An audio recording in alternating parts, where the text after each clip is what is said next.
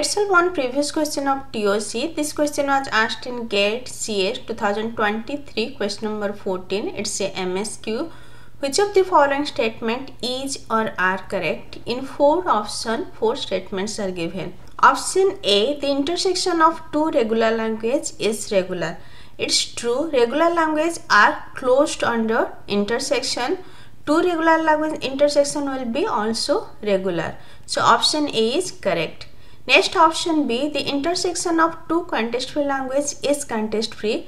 This is false. Context-free language is not closed under intersection and complement.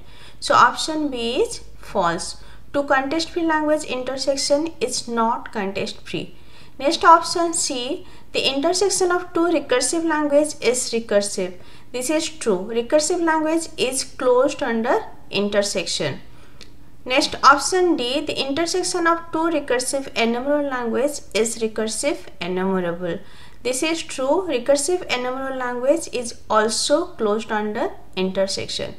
Regular language, recursive enumerable language are closed under intersection, while context-free language is not closed under intersection. So answer will be option A, option C and option D.